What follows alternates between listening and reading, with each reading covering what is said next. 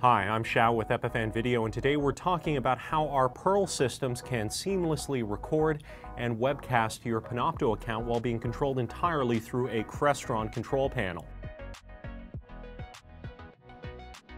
Perl already features full integration with content management systems like Panopto.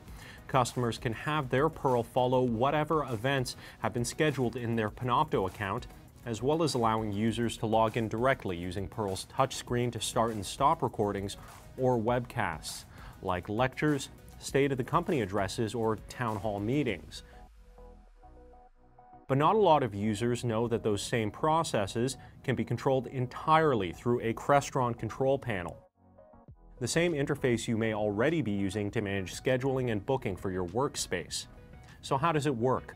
Panopto sees the Perl as a remote recorder, and through Crestron's integration with Panopto, once a Crestron system has the Panopto module loaded onto it, your Crestron panel has the authority to issue commands to Perl. This means the Crestron control panel can be used to start or stop video events scheduled through Panopto, or create ad hoc video events with the touch of a screen. The Crestron control panel can also show useful information like time remaining before the next scheduled event and previews of what audio and video sources the Perl's receiving. The control module allowing this functionality can be found through Crestron's developer network.